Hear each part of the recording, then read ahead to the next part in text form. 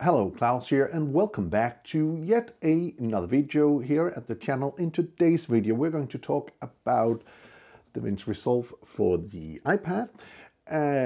Not so much about the program or software itself, but more about that MotionVFX are bringing their plugins for the iPad version.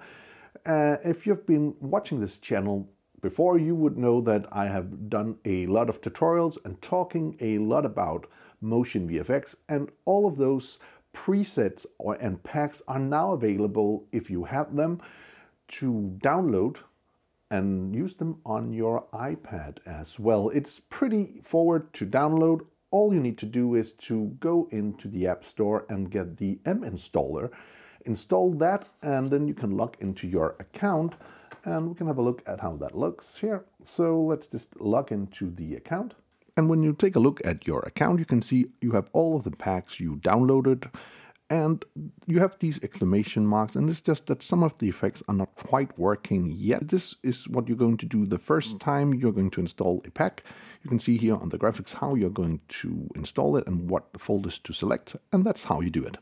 After you've installed all of your plugins, you can now jump right into DaVinci Resolve and have a look at how they work. And here we are in DaVinci Resolve on the iPad. And to find all of your effects, you simply just need to go up to your effects and just scroll down. Here we have all of the different effects for MotionVFX, and I have a lot of them, but let's just try one of them out. Let's find one here.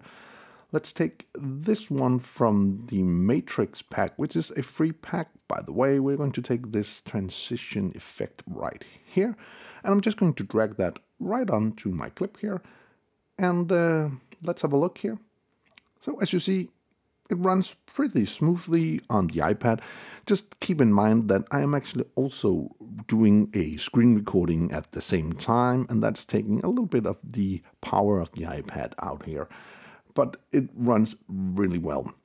So that's pretty good. So let's just go to our next clip. So if you want to add in, for instance, titles, you just go under titles, and there is titles and effects here for MotionVFX, but let's just see if we can find something interesting. Let's just scroll down here and let's take a title of some sort. Let's see if we have one we like. There is so many titles here to choose from because I have a lot of packs. But anyway, let's just take this title right here. I'm just going to drag that right on here, and there we have the title. And you can see that runs pretty smooth.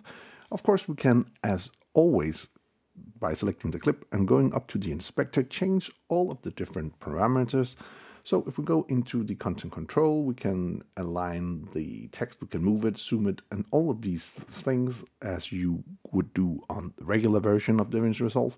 Also, we can go into the text control, and here we can change the text. I'm just going to pop up my keyboard here on the iPad. I'm going to erase a little bit of the text here, and I'm just going to write a new text like that, the VR. Okay, and then we are just going to close down our keyboard, and let's have a look here how that looks. Let's see, I'll just go back here, and here we have that effect. It runs very well, and of course we could customize this even more if we wanted to. So that was a look at MotionVFX for the iPad. And I think it's great that they brought this over. So if you already have some of the plugins, you can start using them. If you don't have any of the plugins, there are some free ones which are quite great. You can use my link down in the description below to go there and get those. Also remember, you can have a look at my free site, which is resources for content creators or filmmakers. Have a look at that, and there are some tutorials in there and stuff which you might find helpful. Anyway, I do hope you found this video useful. If you did, please hit that subscribe button, give the video a like, share it with your friends if you think it would help them out, and if you want to be notified every time there's a new video on this channel, please hit that bell icon down in the corner. Until next time, keep filming, keep learning, and keep sharing.